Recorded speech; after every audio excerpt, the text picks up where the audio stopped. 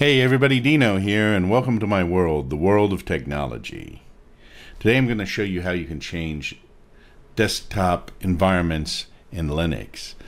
For example, you've probably heard of KDE or XFCE or Gnome or Gnome, however you want to pronounce it. These are all desktop environments that you can actually change out to change the look and feel of your visual desktop environment. And so you may want to experiment with these. A lot of people experiment with them by just installing different distributions of Linux that are using different desktops. But that takes a little while to do. It'd be a little quicker if you could just kind of switch between desktops. And also you can kind of customize your own distributions doing that. I have some caveats though. First, before you try this, don't try it on your actual machine or your production machine. Try it on a spare machine, try it on a virtual machine. Either of those are good choices whenever you're messing around with Linux, so you don't have to worry about losing data or anything. And of course, always back your data up. That's a very important thing. So anyway, I'm going to show you this. We're doing this in MX Linux today, which is one of the most popular distributions currently, but it's very similar in different distributions. So the first thing to look for is there's usually some sort of thing to some sort of icon to change what desktop you're actually running. Like a lot of times on some distributions it's around this box. It could be anywhere around the screen that they put it, and they usually have some sort of desktop manager that kind of manages the distributions. The problem is some of those managers are better than others. It tends to be the simplest install of Linux. You probably have less trouble or potential trouble with changing your desktop environment, but it's just something to be cautious about. So like I said, try it on a VM first, and then if you want to, maybe try it on another machine that you use, but of course back your data up regardless, because apparently, from what I understand, sometimes some things can break bad, or it could just totally destroy your performance, because if you're running more than one desktop, or you have more than one desktop environment installed, they may conflict in some ways, or they may be running extra processes. All right, so in MX Linux, and this is just the standard version of MX Linux that's running XFCE. It's not the one that's running KDE. That's a separate version of MX Linux. There's a you'll see this icon up here. And if we right click on the icon, it gives us some choices.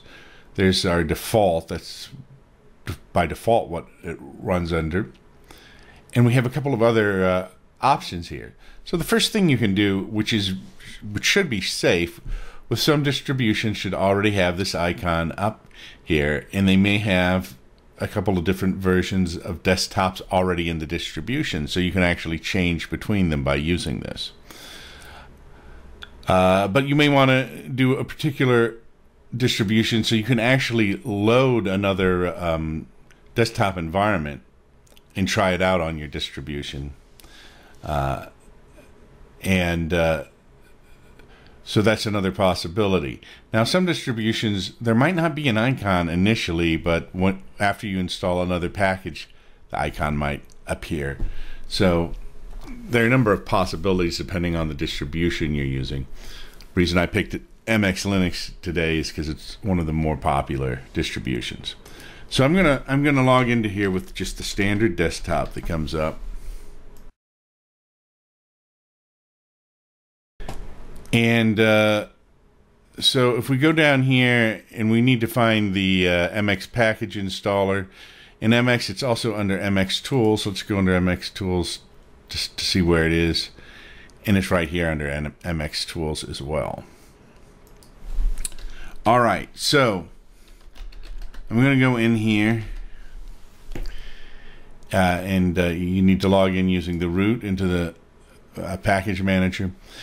Another cool thing about MX Linux is it has a really cool package manager because it has like these different tabs. These are the most popular applications, and then it has different repositories and type of package installers that you can search the databases and use, which is really very nice.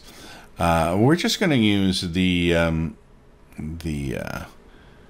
popular applications on this one because it actually has a category, desktop environments, and it has several environments listed here. So we can install any of these environments and try it out, and it should add to the list that I showed you before you log in. So let's install Gnome in here.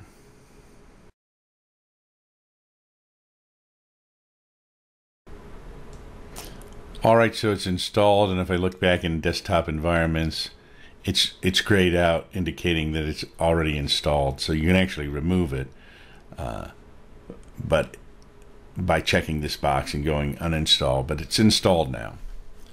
So the thing we need to do is we need to log out and log back in, and we should be able to change the desktop environment. So I'm going to go here and I'm going to log out. And we've logged out, and if I go back up here to this, you'll see that not only is there a Gnome desktop, there are a few different versions of it. It gives us some choices. So we're going to go with Gnome Classic. And now that we've selected that, we just need to log back in.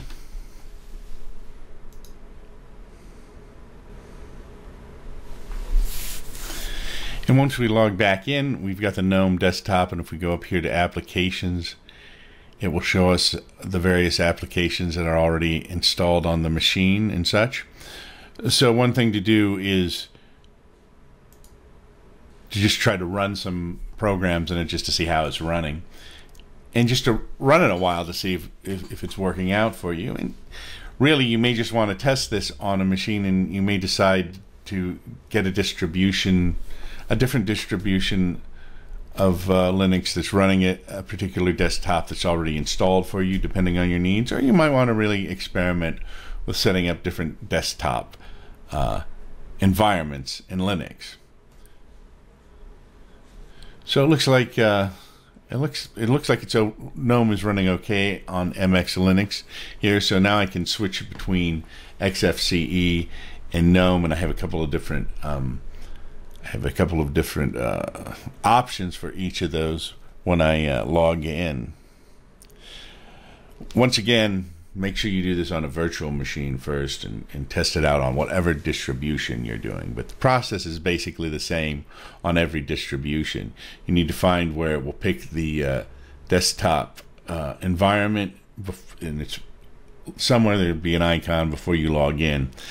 Like I said, on some distributions that icon might not appear until after you install another package or another desktop environment package. So then you need to go in and find your package installer for your particular distribution, and then find the desktop environment that you want to install the package for it and install it. It may be a little more difficult on some distributions because some desktop environments might have multiple packages you need to install, and there may be multiple dependencies, and depending on the distribution you might have to pick a couple of extra things, or it might warn you and do it automatically. I'm Dino, and this has been Dino's Tech World, and I'll see you next time. Don't forget to subscribe, share, and like.